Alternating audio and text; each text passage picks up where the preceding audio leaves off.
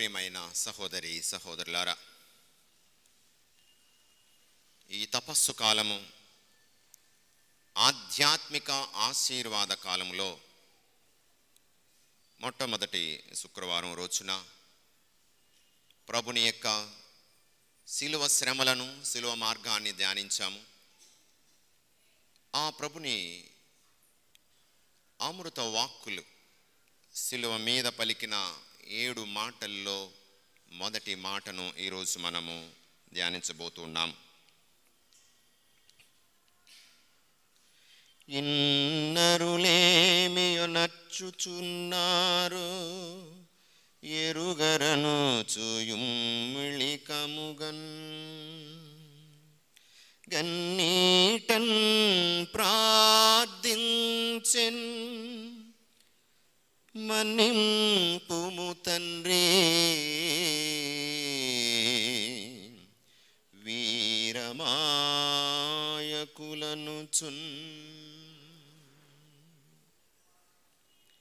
ఇది గుర్రం జాషువా కవి రాసిన క్రీస్తు చరిత్ర అనేటువంటి ఒక కవిత రూపంలో ఉన్న ఈ పుస్తకం నుండి గ్రహించబడినటువంటి యేసు శిలువ మీద పలికిన మొట్టమొదటి మాట. అదిగో కల్వరిగిరి బలియాగము, యాజకుడు, బలి గొర్రెపిల్ల, బలిపీఠము, అదిగో క్రీస్తు ప్రభువే.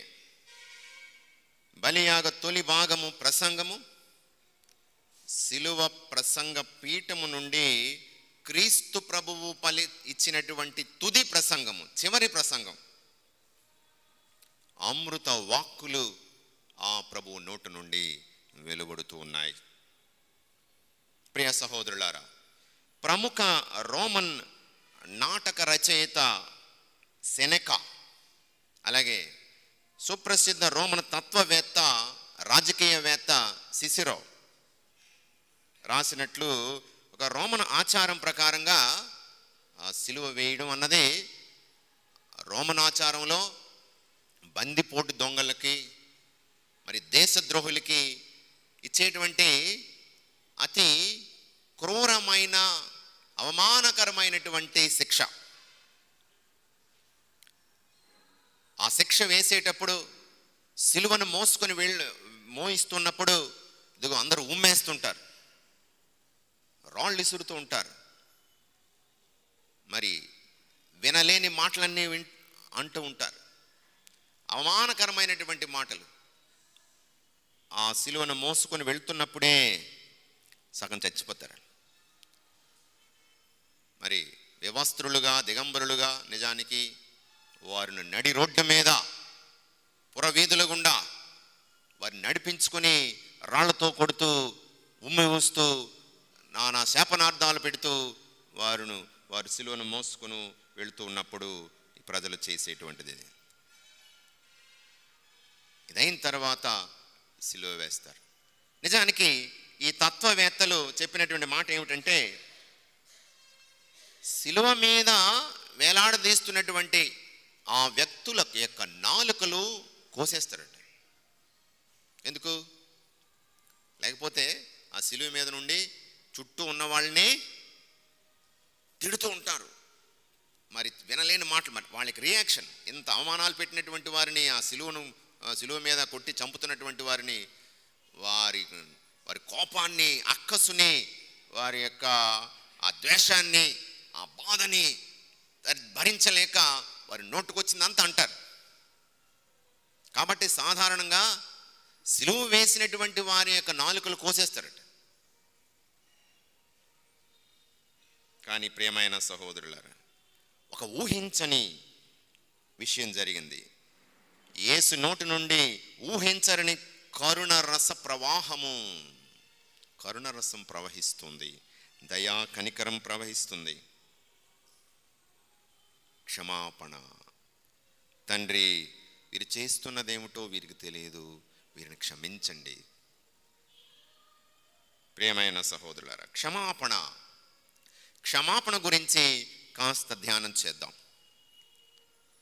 సారీ, ఐఎమ్ సారీ అని చెప్పిన వాళ్ళకి మనము క్షమిస్తాం.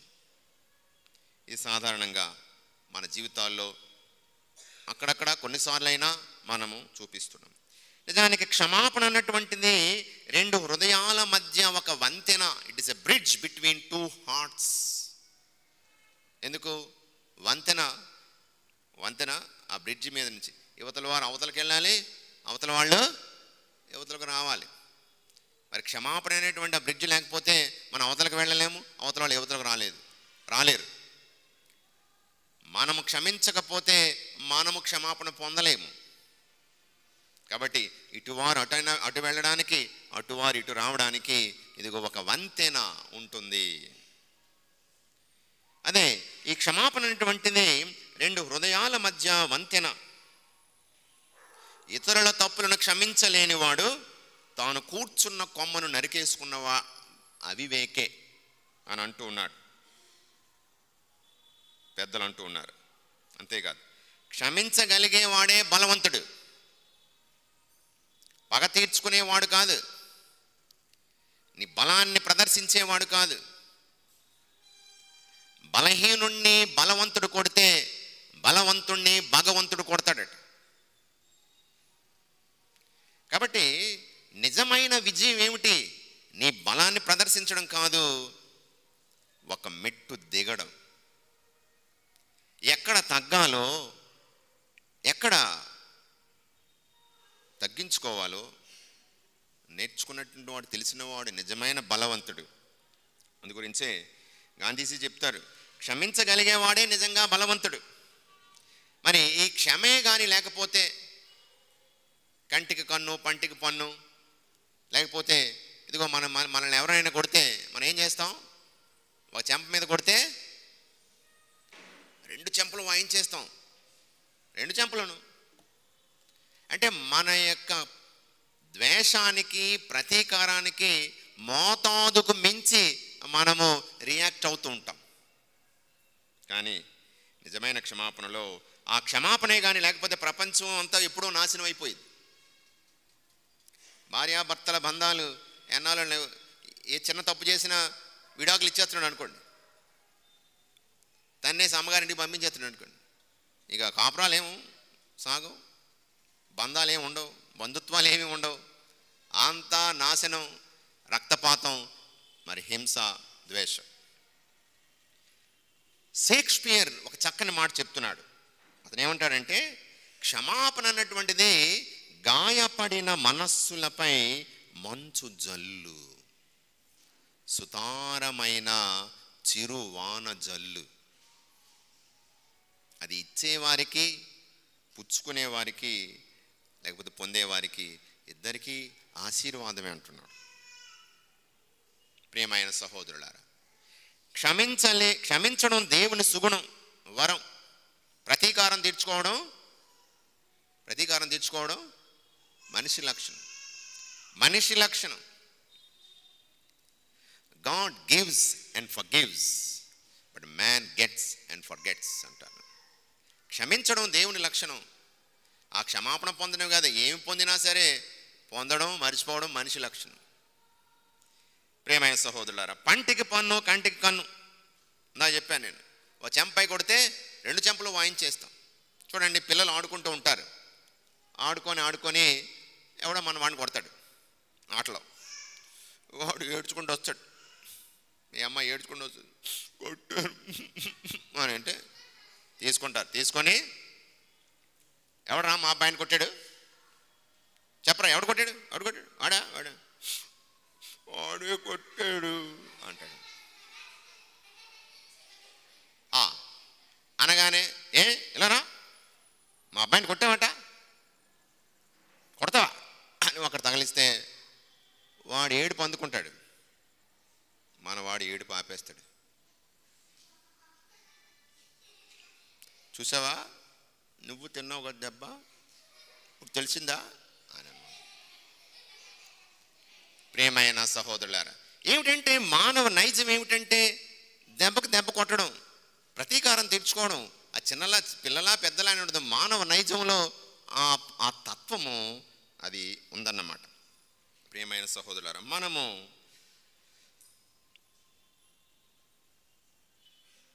ఈ క్షమాపణలో ఎదగాలి. అదే క్రీస్తు తత్వం అని చెప్తున్నాడు ప్రభు. ఒకసారి ప్రభు దగ్గరికి పేతురు వచ్చి, ప్రభువా, నా సహోదరుడు తప్పు చేస్తే నా పట్ల నేను ఎన్నిసార్లు క్షమించాలి? 7 సార్లు. అంటే 3 గొప్పది. 3 + 3 + 1 7 సార్లు. 7 సార్లు క్షమిస్తే సరిపోతుందా అంటే యేసుప్రభు మెచ్చుకుంటాడు అనుకున్నాడు. 7 కాదు, 7 70 సార్లు, అంటే 77 సార్లు అండి. అంటే అనంతంగా ఎన్నిసార్లు నీ పట్ల తప్పు చేస్తే అన్నిసార్లు క్షమించమని అడిగితే, పశ్చాత్తాపంతో వస్తే నువ్వు క్షమించాలి.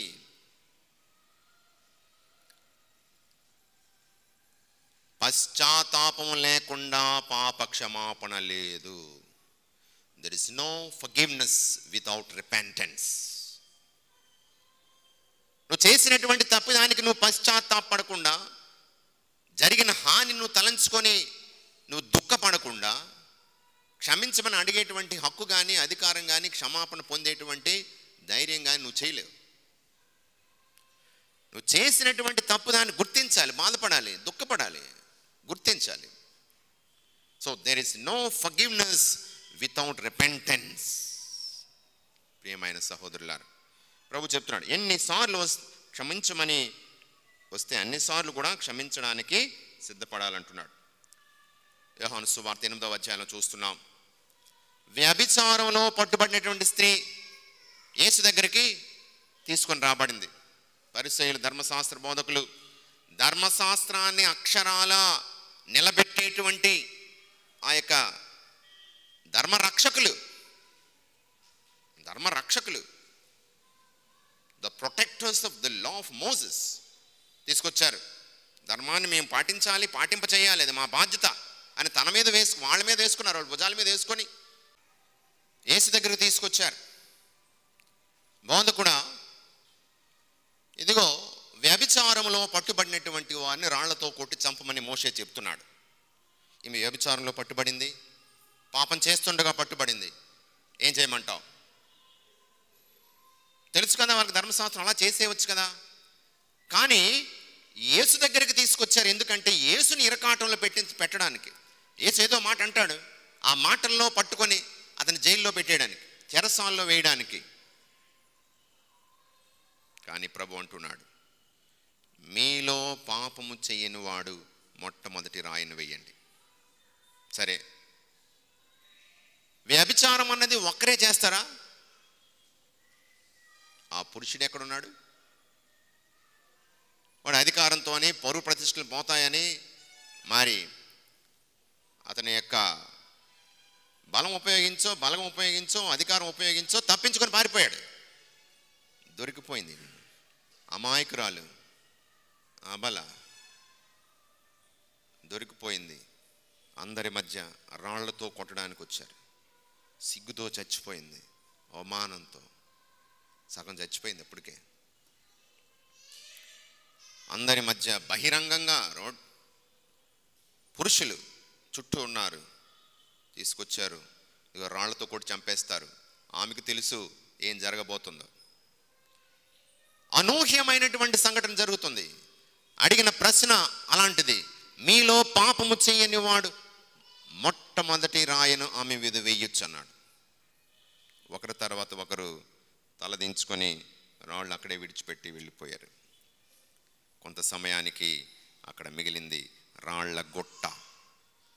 ఆ రాళ్ల గుట్టలు మధ్యలో ఆమె భయంతో, సిగ్గుతో, కన్నీరు కారుస్తూ మోకరించి ఉంది. ప్రభు తలెత్తి అడుగుతున్నాడు, అమ్మా, ఎవరు నిన్ను శిక్షించలేదా? ఎవరూ లేదు ప్రభు, నేను కూడా నిన్ను శిక్షించను. ప్రభు ఏమన్నాడు? మీలో పాపము చేయని వాడు మొదటి రాయి వేయమన్నాడు. కానీ పాపము చేయని వ్యక్తి ఒక ఆయన ఉన్నాడు ఇక్కడ. ఆ ప్రభువే శిక్షించగలడు, ఆ అధికారం ఉంది. కానీ నేను కూడా నిన్ను శిక్షించను, ఇక పాపము చేయకు అన్నాడు. ఇక పాపము చేయకు. ప్రియ సహోదరులారా, మృత్యు కోరల నుండి, ఆ సింహపు కోరల నుండి ప్రభు తన చేతులు పెట్టి ఆ లేడి పిల్లను రక్షించినట్లుగా ఆమెను కాపాడాడు. మరణపు అంచుల నుండి ఆమెను కాపాడి ఆ కాఠిన్యము నుండి కారుణ్యము చేతిలోనికి, కరుణామైన చేతుల్లోనికి ఆమె వచ్చేసింది. మరికొద్ది క్షణాల్లో రక్తపు ముద్దగా మారి మాంసపు ముద్ద మాత్రమే మిగలవలసినటువంటి ఆ ప్రదేశంలో సజీవంగా ఉంది అంటే ఆ కరుణామైన యొక్క పాద సన్నిధికి చేరుకోవడం వలన. ప్రియమైన సహోదరులారా, ఇదిగో ఆ ప్రభువు మనల్ని కూడా పాప సంకీర్తనానికి మనం వెళ్ళినప్పుడు పాపిని ప్రభువా అని మనము ఆ ప్రభు సన్నిధికి వచ్చినప్పుడు ఆ ప్రభు క్షమిస్తున్నాడు. నేను కూడా నిన్ను శిక్షించను, ఇక పాపము చేయకని చెప్తున్నాడు. Confessional is the healing pool. పాప సంకీర్తన వల్ల స్వస్థత కొలను, ఆ కొలనులోనికి మనము మునిగినప్పుడు, ఆ కరుణా సముద్రంలో మనం మునిగినప్పుడు, ఇదిగో మనము కడిగిన ముత్యంలాగా పరిశుద్ధురాలుగా మనం బయటకు వస్తున్నాము. నూతన సృష్టిగా మనం మారుతున్నాము. దేవుని బిడ్డగా మరలా మనం మారుతున్నాము. ప్రియ సహోదరులారా, ఇదిగో అంతటి ప్రాణం పోసినటువంటి ప్రభువు, పతిత పావనుడైన క్రీస్తు ఆమెను క్షమించాడు, మనల్ని కూడా క్షమిస్తాడు. ఇదిగో తండ్రి, వీరు చేయుచున్నదేమో వీరు ఎరుగరు, వీరిని క్షమించండి అని మొట్టమొదటిగా ఆ శిలువ మీద వేలాడుతున్నటువంటి ప్రభువు చెప్తున్నాడు. తెలీదా? ఆ ప్రజలకి ఎవరిని శిక్షిస్తున్నారో, ఎవరిని సిలువ వేస్తున్నారో తెలీదా? ఈయన నా ప్రియమైన కుమారుడు, ఈయన యందు నేను ఆనందిస్తున్నాను అని జ్ఞానస్నానము, బాప్తిస్మ యోహాను దగ్గర యోర్దాను నదిలో జ్ఞానస్నానం పొందుతున్నప్పుడు పరలోకము తెరవబడి ఆ తండ్రి యొక్క ఆత్మ దిగి వచ్చి పావురం రూపంలో తండ్రి పలికిన మాటలు వారు వినలేదా? ఈయనెవరో వాళ్ళకి తెలియదా? 5 రొట్టెలతో 2 చేపలతో 5,000 మందికి భోజనం పెట్టిన ఈ వ్యక్తి యొక్క శక్తి ఏమిటో వాళ్ళకి తెలియదా? వాళ్ళు చూడలేదా? పక్షవాత రోగిని స్వస్థపరిచినప్పుడు నీ పాపములు క్షమించబడ్డాయి అని చెప్పినప్పుడు ఆ ప్రభుని యొక్క శక్తిని వారు చూడలేదా? ఇతను ఎవరో వారికి తెలియదా? గాలి తుఫానులను శాంతింపజేసినటువంటి ఆ ప్రభు ఎవరో వారికి తెలియదా? పిశాచి శక్తులను పారద్రోలినప్పుడు దేవుని శక్తిని, మహిమను వారు కళ్ళారా చూడలేదా? రోగులను స్వస్థపరిచినది ఎవరో తెలియదా వాళ్ళకి? చనిపోయిన లాజరును సజీవంగా లేపినటువంటి ఈ ప్రభు ఎవరో వారికి తెలియదా? ప్రతి అద్భుతం తర్వాత ఆశ్చర్యం, ఆనందం వ్యక్తపరిచినటువంటి ప్రజలకు క్రీస్తు ఎవరో వారికి తెలియదా? తెలుసు, అంతా తెలుసు. ఎవరికి సిలువ వేస్తున్నారో వారికి స్ఫూర్తిగా తెలుసు. అటువంటి వారిని క్షమించమంటున్నాడు తండ్రి. వీరిని క్షమించండి అంటున్నాడు. ఎవరిని క్షమించమంటున్నాడు? అసూయ, స్వార్థము, అధికారం పోతుందనేటువంటి భయంతో నాపై నేరం మోపినటువంటి ఇదిగో ఈ ప్రధాన అర్చకులను, ఈ ధర్మశాస్త్ర బోధకులను క్షమించండి. బందిపోటు దొంగ బరబ్బను విడుదల చేసి నిరపరాధి అయిన నన్ను సిలువ వేయమని కేకలు వేసినటువంటి యూదులను క్షమించండి. నాలో తప్పు లేదని తెలిసినా సరే అధికార దాహంతో శిక్ష విధించి చేతులు కడిగేసుకున్నటువంటి ఆ పిలాతును క్షమించండి. అధికారుల ఆజ్ఞలను పాటించి ఉమ్మివేసి ముళ్ళ కిరీటం పెట్టి కొరడాలతో కొట్టి సిలువ వేసిన ఈ సైనికులను క్షమించండి. 30 వెండి నాణాలకు కోసం ప్రేమకు చిహ్నమైన ముద్దుతో నన్ను పట్టించినటువంటి నా శిష్యుల్లో ఒకడు ఆ యోదాసుని క్షమించండి. నా కోసం ప్రాణమిస్తానని పలికినటువంటి వాడు, ఇదిగో నీవు రాయివి, నీ మీద నా సంఘాన్ని నిర్మిస్తానని నేను వాగ్దానం చేశాను. ఆ పేతురు, నన్ను ఎంతగానో నేను నమ్మినటువంటి పేతురు, నా శిష్యుడు, వదిలిపెట్టి వెళ్ళిపోయాడు. నిజమే, నిజమే. అదిగో గెత్సెమనే తోటలో నా మీద ప్రేమ ఉంది, నా మీద ప్రేమ కొలది బంధించడానికి వచ్చినటువంటి ఆ సైనికులు యొక్క చెవిని తెగ నరికాడు. నేనన్నాను, పేతురు, నీ కత్తిని తీసి వరలో పెట్టు, కత్తి చేత పట్టిన వాడు కత్తితోనే చచ్చిపోతాడన్నా. ఇదిగో ఇప్పుడు ఈ క్షణము నా తండ్రిని కోరితే వేలుగా సైనికులను, దూతలను పంపించి నా పక్షాన పోరాడలేడా? ఇంతగా చెప్పి నా కోసం ప్రాణం ఇస్తానైనా అని చెప్పి పారిపోయినటువంటి ఆ పేతురుని, ఇతర శిష్యులను క్షమించండి. నువ్వు దైవ కుమారుడు అయితే సిలువ నుండి దిగిరా అని హేళన చేసినటువంటి పాదచారులను క్షమించు. అదిగో ఆ దొంగను క్షమించు. నా ప్రాణం కన్నా మిన్నగా ప్రేమించి ప్రాణమిచ్చి పాపాలను క్షమిస్తున్నా మరలా పాపం చేసి నన్ను సిలువ వేస్తున్నటువంటి ఈ పాపులందరినీ క్షమించండి తండ్రి అంటున్నాడు. ప్రియమైన సహోదరులారా, ఇదిగో ఈ క్షణము శిలువ మీద వేలాడుతున్నటువంటి ప్రభు, అందరూ అంటున్నారు, నువ్వు దేవుడు అయితే, దైవ కుమారుడు అయితే, ఆ ఎడం చేతి పక్క దొంగ కూడా అన్నాడు, నీవు దైవ కుమారుడు అయితే నీ శక్తిని నిరూపించుకోవచ్చు కదా, నీవు రక్షించుకొని మమ్మల్ని కూడా రక్షించవచ్చు కదా అన్నాడు. ఇది అవమానం కానీ ఇది అవమానం కాదు. అతనికి కావాలంటే ఎవరెవరు అతన్ని శిక్షిస్తున్నారో వారందరి మీద ప్రతీకారం తీర్చుకోలేడా? అతనికి ఆ శక్తి లేదా? Meekness is not a weakness, it is our strength అంటారు. తగ్గి ఉండడం మన చేతగానితనం కాదు, మన బలం.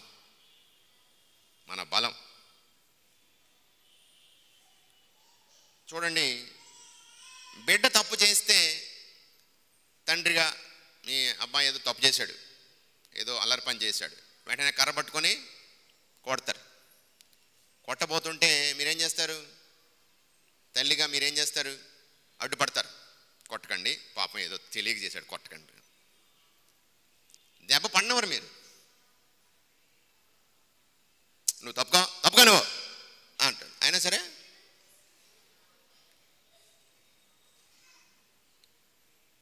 అడ్డుపడతాడు తండ్రి. మరి ఈ ప్రయత్నంలో నీకు కూడా తగిలేస్తా, ఆ తల్లికి కూడా తగిలేస్తాయి, దెబ్బలు గట్టిగా తగులుతాయి. సరే, కానీ ప్రభు అదిగో అదే విధంగా తండ్రి వారు ఏం చేస్తున్నారో వారికి తెలియదు, వారికి క్షమించేయండి అని ఒక తల్లిలాగా శిలువ మీద ఆ తండ్రి దేవుణ్ణి ప్రార్థన చేస్తున్నాడు యేసు ప్రభు.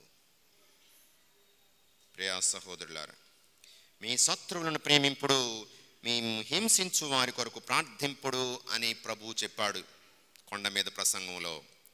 ఇదిగో కల్వరి కొండ మీద దాన్ని చూపిస్తూ ఉన్నాడు.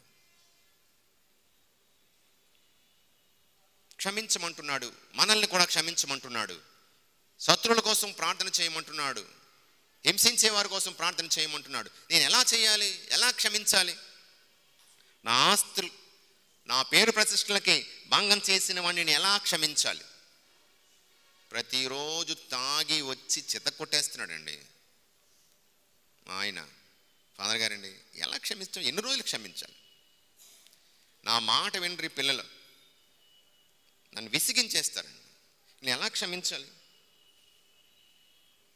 ఒకే ఇంట్లో ఉంటూ, ఒకే ఆఫీసులో పనిచేస్తూ, వారాల కొలది, నెలల కొలది మాట్లాడుకోకుండా, ఒకే ఇంట్లో ఉంటూ, ఒకే కంచంలో కాకపోయినా ఒకే వంట తింటూ మాట్లాడుకునేటువంటి అన్నదమ్ములు, ఇరుగు పొరుగు, కుటుంబ సభ్యులు ఎంతమంది లేరు? నిజానికి ఇప్పుడు ఇన్ని సంవత్సరాల తర్వాత ఎందుకు మాట్లాడుకోవడం మానేశారంటే, ఏమో కారణాలు కూడా తెలియదు. అలాంటి పరిస్థితి. సరే నేను క్షమించేస్తాను, సారీ చెప్పమనండి, క్షమించేస్తాను. Say sorry, I will forgive you. అక్కడ కూడా నేనే పై చేయి ఉండాలి. సారీ చెప్పమనండి, క్షమించేస్తాను, నేను రెడీ. అహంకారం ఒక మెట్టు దిగనివ్వదు. నేను తప్పు చేయలేదు, నేను always correct, I'm always correct, ఇతరులు తప్పు చేశారు అని భ్రమిస్తూ ఉంటాం కొన్నిసార్లు. ఆ మాట ఏ మాట వారు వీరు చెప్పిన దాన్ని నిజం తెలుసుకోకుండా గాలి మాటలు విని అపోహలు అపార్థాలు చేసుకొని అదే నిజం అని అనుకొని నమ్మడం, అంతేకాదు అందరి చేత నమ్మించే ప్రయత్నం చేయడం, బురద జల్లడం. అంతా అయిపోయిన తర్వాత నేను క్షమించేస్తాను, సారీ చెప్పమనండి, క్షమించేస్తాను. ప్రియ సహోదరులారా, నీవే ముందు చేయి పై చేయిగా ఉండాలి, అక్కడ కూడా నీవే పై చేయిగా ఉండాలనుకుంటూ ఉంటాం. కానీ నిజానికి నీవు క్షమించడానికి సిద్ధంగా ప్రభు చెప్తున్నాడు. బలిపీఠ సన్నిధికి నీ కానుకను తీసుకొని వచ్చినప్పుడు నీ సహోదరునికి నీపై మనస్పర్ధ ఉన్నట్లు నీకు స్ఫురించినట్లయితే ఆ కానుకను అక్కడే విడిచిపెట్టి నువ్వు వెళ్ళి సఖ్యపడి సమాధానపడి తిరిగి వచ్చి నీ కానుకను చెల్లించు అంటున్నాడు. మత్తయి సువార్త 5వ అధ్యాయం 23-24 వచనాల్లో.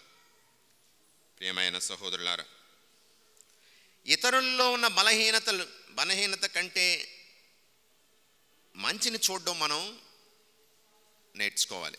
నిజానికి మనస్తత్వ శాస్త్రజ్ఞులు ఏం చెప్తారంటే, ఇతరుల్లో ఉన్నటువంటి బలహీనతలు తెలుసుకోవడంలోనే ఎక్కువ ఆనందం పొందుతూ ఉంటాం మనం. ఇతరుల్లో ఉన్న బలహీనతలు తెలుసుకోవడంలో, లోట్లు తెలుసుకోవడంలో ఎక్కువ ఆనందం పొందుతూ ఉంటాం. అదొక సైకలాజికల్ ఫీలింగ్, సాటిస్ఫాక్షన్ అంట. అదిగో వాళ్ళ ఇంట్లో గొడవ ఆడుకుంటున్నారా, అలా ఆయన కొట్టాడా, మా ఇంట్లోనే అలాగే జరుగుతుంది, వాళ్ళు బాగున్నారు అనుకున్నాను ఇంతవరకు, నువ్వు వాళ్ళకి ఉన్నాయన్నమాట, మనం హ్యాపీ ఫీల్ అవుతాం. వాడికి ఏదో వ్యసనాలు, మా పిల్లలు అనుకున్నాను, వాళ్ళు కూడా అంతేనన్నమాట, హ్యాపీ. ఇతరుల బలహీనతలు తెలుసుకోవడంలోనే ఎక్కువ ఆనందం పొందుతూ ఉంటామట మనం. చూడండి ఎంత ప్రమాదకరమైనటువంటి లక్షణం అది. ప్రియ సహోదరులారా, ఇతరులను క్షమించలేకపోతున్నాము ఎందుకు అంటే, అదిగో ఆ చేసినటువంటి అదే గుర్తొస్తుంటుంది ప్రతిసారి. కానీ ఒకసారి నా భర్త నేను క్షమించలేకపోతున్నాను, ఆ తాగుడు ఒకటే అలవాటు అండి, అది లేకపోతే మామూలుగా ఉన్నాడు అనుకో, ఎంతగా ప్రేమిస్తాడు కదా, కావాల్సినన్ని ఇస్తూ ఉంటాడు, కొని పెడుతుంటాడు. కాబట్టి మనం క్షమించాలి అంటే ఆ చెడు లక్షణము, ఆ బలహీనత ఒక్కటి కాస్త మరిచిపోతే మిగిలినంతా చాలా మంచితనం ఉంది కదా. ఆ యొక్క బలహీనత వైపు చూడకుండా వారిలో ఉన్న మంచితనం వైపు మనం చూసినట్లయితే వారిని క్షమించగలుగుతాం. ఇది గొప్ప విషయం. ప్రభు చెప్తున్నాడు, మీరు క్షమించనిచో నా తండ్రి కూడా క్షమించడు. తెలియకపోవడం తప్పు కాకపోవచ్చు, కానీ విషయం తెలుసుకునే అవకాశం, సమయము, సందర్భం వచ్చినప్పుడు దానికి ఆచరించడానికి మనం సిద్ధం కావడం మాత్రం నేరమే. స్పందించకుండా, ఆచరించకుండా సిద్ధంగా లేకపోవడం నేరం అవుతుంది, ఖచ్చితంగా దోషం అవుతుంది. ప్రియమైన సహోదరులారా, ఇదిగో ప్రభు మనకు నేర్పించినటువంటి ప్రేమ పాఠము, క్షమా పాఠము. క్షమించడానికి సిద్ధపడండి, ఎందుకంటే మీరు కూడా తప్పులు చేస్తున్నారు, మీకు కూడా క్షమాపణ కావాలి. మీరు ఒకరినొకరు క్షమించకపోతే మా పరలోకంలో నా తండ్రి కూడా మీ పట్ల అదే విధంగా ప్రవర్తిస్తాడు. ప్రార్థన చేసుకుందాం.